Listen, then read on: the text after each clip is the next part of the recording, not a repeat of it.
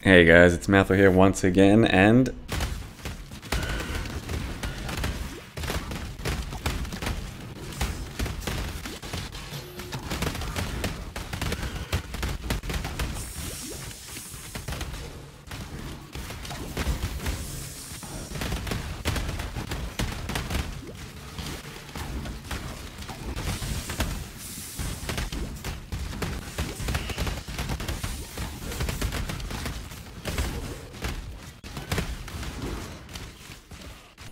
I got you some bleed bow action this time around. For the past few days, I have been playing bleed bow as a Scion. Puncture and split arrow are the name of the game, and it's very quite surprising how good bleed is at the moment on Puncture and on Split Arrow. It is largely due to Snipe being introduced into the game as a support gem a couple leagues ago, something like that, and it is very good indeed. It is the uncomfortable nature of Snipe, where you got to stand still, channel a big single arrow, and then reap the rewards, but when it works real well. But the bleed archetype itself for bows seems to be pretty good at the moment, just for clear as well.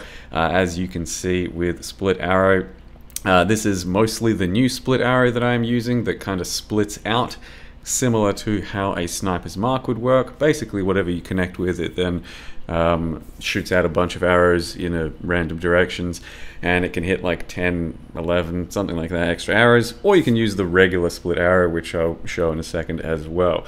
Overall the character has done real well, far surpassing my expectations for what a bleed character could do at the moment, and it was an absolute joy to play. So bleed damage is pretty damn good. It's something like 30 to 40 million on a fully charged up Puncture from Snipe. It is sometimes very difficult to get it going though, no doubt about it, but if you don't like the Snipe playstyle at all, you can still just get rid of that and do a regular Puncture for something like 10 million DPS and just have good, stable, solid DPS from a Puncture. So this is the regular split arrow for large scale amounts of clear, because in this build I am using Ashes of the Stars. It is actually quite nice and somewhat overlooked from what I've seen on these types of builds.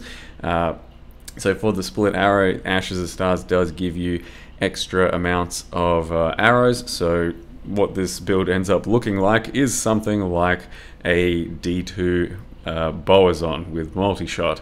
You just shoot out an absolute shitload of arrows covering one half of the screen in a nice 180 arc, and it's also actually one of the probably best, if not the best, skills and builds for your PC and graphics. There is absolutely nothing going on. This is the split arrow without any MTX, and you can hardly tell I'm even shooting, and then the bleed itself barely has any real big animation aside from the bleed pops, which are pretty clean and sound very nice indeed. And then the single target does basically just one small arrow that leaves a bleed on the enemy. So it's very clean for your PC and very satisfying with the bleed pops. The bleed pops themselves on a Scion, the best way to get them right now is Charms, so that you can get the entire Gladiator Ascendancy essentially on Charms or the unique jewel, which will do something like 2-5% explode when you bleed enemies and they die from that. You can get up to 5% of course, so if you get lots of them you can get lots of 5% bleed explosions, and then just have really like thick explosions. But all you really need is that 5%, and then let your fizz scaling do the rest of the work. So I ended up picking Scion for this whole thing because we did want to stack some Adorned action with lots of damage over time multi, lots of fizz damage. You can even stack some life if you really want, but a pretty common and obviously very powerful play right now would be also Ralakesh Boots with the Maven Belt. Lots of frenzies, lots of damage over time stacking, and you could even incorporate Adorned into that setup as well. I do think there's a good few ways of doing it. I think from what I looked at when I checked Puncture on like Puri Ninja, pretty much no one's running Scion for this shit. I took Scion because we can get a lot of dual sockets. We can get Gladiator Ascent Sub-Ascendancy, you can either take Pathfinder or Raider, depending on how comfortable you want certain things to be, either filling out suppress or movement speed, etc. I think it's a very good bleed ascendancy right now, especially with charms being able to fill in whatever gaps you need.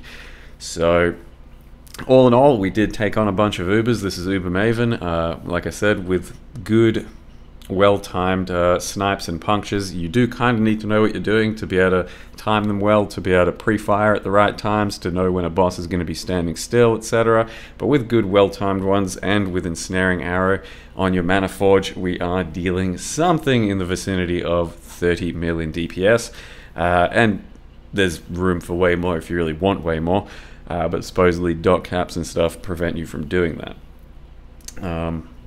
Yeah, not sure what else to say. Took on a bunch of Ubers, took on a bunch of content. Very fun build to play in the end. Not sure how well it'll go without charms, if there are no charms next time around, but basically snipe plus puncture, still very strong at the moment, and there's nothing too crazy happening in this build, so all in all, should be something that can be done in the future. Hopefully, we'll see what happens with Adorned as well, see what happens with Ralakesh, but either way, people have been playing Bleed Bows for the past couple of leagues, and they've been going pretty well. So with that, let me go ahead and show you how I made this character. So here we are, level 94, Scion, rather Bleed than Gauntlet. Pretty self-explanatory. Sad to skip Gauntlet, because I've done pretty much everyone this time around, up till now, and they're usually pretty painful for me. Just a bunch of hardcore stressing out while getting absolutely nowhere. So there's not much point. Decided to just keep making characters on a pretty damn fun league. And I was inspired to do some bleed bow action, and just went from there. So it's nothing too crazy. Like, it's pretty stock standard puncture, split arrow. Pick either champion, gladiator, or scion, and then go from there. So we did grab a citadel bow with 50%, 56% conqueror's fracture. This costs like a divine, and then you just roll a few essences, lock a prefix, and then get some kind of fizz damage prefix unveil, and then lock prefixes again, roll attack speed, get a shit attack speed roll, randomly get a good dot multi roll, and then craft your own dot multi. That was basically the bow. Very easy to craft if you have a fracture to begin with and some divines and veiled to go from there. You don't, of course, need that damage over time. It's just there because it got a bit lucky. But instead, you can have a lot more attack speed. You can also have a bleed roll on the bow as a suffix, which you can do by locking prefix and then doing a fizz reroll if you'd like instead, because it is still kind of tough in these builds to actually get some bleed chance. We get some from the passive tree, and that's pretty much it. So yeah, getting bleed chance is actually a little bit of a challenge. Getting it on your bow would definitely be pretty nice. So what we've got is a Scion. Like I said, I went for Gladiator because 20% more damage over time. Very nice. And then you can take kind of whatever else you want. I went with Pathfinder just to have easier flask sustain. And then we didn't start anywhere else. We just took extra passives. And then, like I said, we have Bleed Explode on your charm. And yeah, it's very accessible, very easy to get. You can get it as low as 2%, go as high as 5%. You can stack them more and more, and then get more percent explodes. So that's what I've got going there. They basically just suppress and also banner reservation for my charm slots. So it is an adorned build using the same adorned I made at the start of the league, 126%, and then going with physical damage and then damage over time multiplier. These were very cheap fractures. That's why I decided to go this route. So physical damage will scale the bleed explode as well. So that's kind of why it's pretty powerful to do this thing. And then damage over time multipliers. It's kind of hard to get them in many ways across the current game, so this is a huge way of actually getting a lot of fizz dot multi, and then it becomes more important to have just raw bleed damage or extra fizz damage. So that's when I started to go for some of these instead. Damage with bleeding fractures. These were super cheap, no one's looking for these. And then just roll whatever else you want on top of it, either life or damage with bleeding. Then grabbed that, which was taken just for a bit of extra suppress. Pretty much mostly just needed some extra suppress, and then took whatever else I could on top of that. So cannot take Fizz Reflected, means that I can run Fizz Reflect maps, and then the recoup helps out a little bit when I have my decoy totem down. Aside from that, we've also got a nice interesting use of Unnatural Instinct. When placed over here, it gives us all these little bow passives and a few of these leech passives, and you get a lot of damage over time from that, and also a little bit of attack speed and some stats and stuff. So pretty nice stuff over here, but the passive tree in general is just traveling and getting dual sockets so that we can get all of our Adorned happening. The clusters themselves are basically just trying to get battle hardened and master the fundamentals, and then whatever else on top of that. And we have one Watcher's Eye that does some fizz damage, and then some faster bleed with Malevolence up. Aside from that, I'm just trying to get a lot of auras into the build. You could go different routes. You could go a Devouring Diadem. You could go quite a bit more reservation. Well, yeah, just with the Devouring Diadem, but you could also do a regular hat that has some reserve rolled on it from Loathing Essences or from Eldritch Implicit. I grabbed a Devotos that had 90% cost reduction, multiplier, whatever. Very cheap, and hadn't used one in a long time, maybe even ever.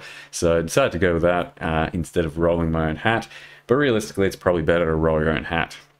But I'm using an Utula's in this build, so that means I don't get life anywhere else, and that makes this a pretty good hat. And in there I have my Herald of Purity, my Malevolence, Haste, and Pride. Given that it's an Utula's, you can't have life anywhere else, so that ruled out something like a Rislatha's, but I also think that's kind of a bait. Like, looking at most other builds, they do a Rislatha's and a Volatility, and that means that you theoretically have a huge bleed you can apply on enemies. If you don't do snipe at all and you just keep reapplying lots of puncture bleeds, maybe that's fine. So you take snipe out and then you just be running around with still a pretty slow puncture, but you just be reapplying punctures over and over.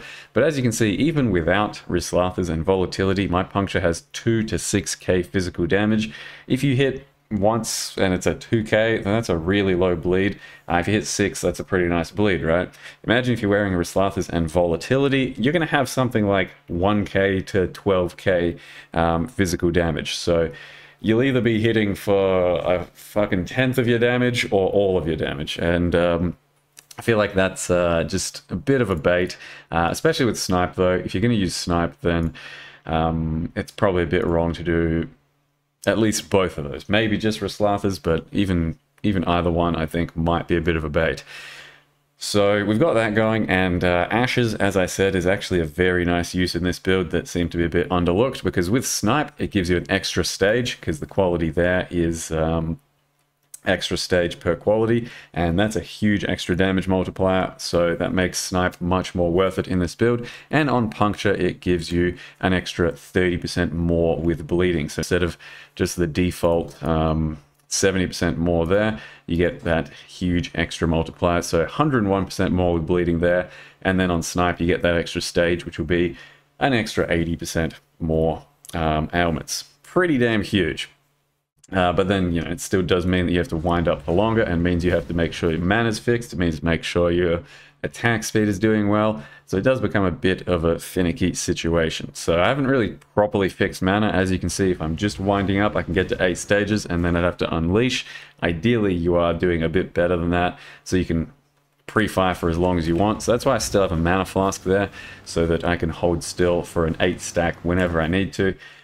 But we can theoretically remove the mana flask at this stage and just wind up to 8 and make sure you're getting off that attack without missing. But it means that your pre-fire is going to be a bit worse. So what we've got is also Split Arrow, getting extra splits. So the Split Arrow of Splitting just fires off that one shot and then splits a bunch. Or your Split Arrow of regular Split Arrow gets a bunch more arrows from Ashes. So that's what we've got going on there. You can probably do Tornado Shot or a bit of Rain of Arrows. If you do that, you're going to most likely want to spec into Crimson Dance, and then maybe you want to, instead of like doing Ensnaring Arrow and stuff, just do no snipe, no Ensnaring Arrow, and just attack a lot with your Puncture. I don't know if that's better or anything, but is what it is. So over here I've got Mana Forged arrows attached to Ensnaring and Frenzy. So when I am attacking, as you can see, there's going to be Ensnarings firing off and some Frenzies as well. So that's something to be careful of. If you do a Devouring Diadem, for example, you can no longer do Ensnaring Arrow because you're no longer spending any mana. Likewise with Life Tap and just pure life, if you want to cast off of that, you do need to spend mana to have a nice comfy setup like this, but you could instead just do your own self-cast Ensnaring Arrow on things that matter, so keep that in mind. The rest of the build, pretty simple, I guess. Grabbed a fractured mana cost thing just to make mana a bit easier on myself. Rolled it with essence that, you know, has damage over time. Pretty simple stuff. And then needed an extra slot for an Unset Ring, which does fuck all, just a bit of minus mana as well. And then a War Banner over here. And it gets a bit of quality as well. And it's free thanks to the charm. Quiver can do absolutely fuck all for our build, but damage over time, bit of fizz, bit of chaos, bit of attack speed, all there is to it. Yeah, nothing else too crazy. The the Searching Eyes are just a bit more attack speed, and as well as that, some life and fizz. The links on Puncture at the moment are Puncture, Swift Affliction, Deadly Ailments, Vicious Proj, Snipe, and Brutality. Puncture has a very long base, so 8 seconds, so even with some of this faster stuff, my Puncture is something like 10 seconds at the moment, so bear that in mind that you are applying a large bleed over a long time. You can run around with Sadism. That's what I did for some of Sanctum. Running around with Sadism and just one-tapping things. You can get more faster bleed, so there's like an Elegant Hubris you can get over here, and then just pick these two nodes for 50 damage and 20 faster, 50 damage each, and then 10 faster bleed on each of these, so it ends up being 20% faster if you want to do that instead. It doesn't have to be an Adorned build even, you can do just like fizz scaling through that Elegant Hubris style, or you can do, like we said, Ralakesh Boots and then a Maven Belt that gives you Affliction charges, so that would be one of these, and that's a pretty common way of doing this type of shit as well at the moment, but chose not to do that because obviously pretty cheese, pretty OP, but then again, so is Adorned at the moment. But I do have a pretty basic Adorned. I'd expect Adorned to maybe get toned down next league, because 150 is definitely very powerful. Even this one's very powerful. Maybe it goes to as high as 100%, and then it's still probably worth using regardless. So that's kind of the build. Not sure if I need to say anything else. Yeah. Just the links over here. I'm using Chain for all that extra goodness. You can use Orc, Pierce, but Chain seems to go pretty well with both of these split arrows. And you got to make sure you don't have any global Pierce whatsoever if you want to use Ensnaring Arrow, because it needs to actually land and connect with the target you want to ensnare. If it pierces right through them, it won't do anything.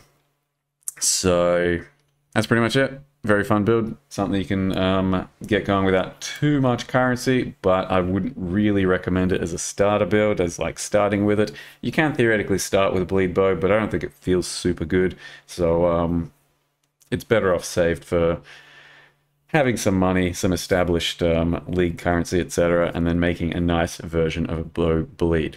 Should be pretty good to just like do all kinds of content. Did plenty of Wildwood, plenty of map clearing, and some uber bossing, but it's not going to be the best for any of that stuff. Just pretty damn good overall. With that, thank you very much for watching. I'll see you guys next time.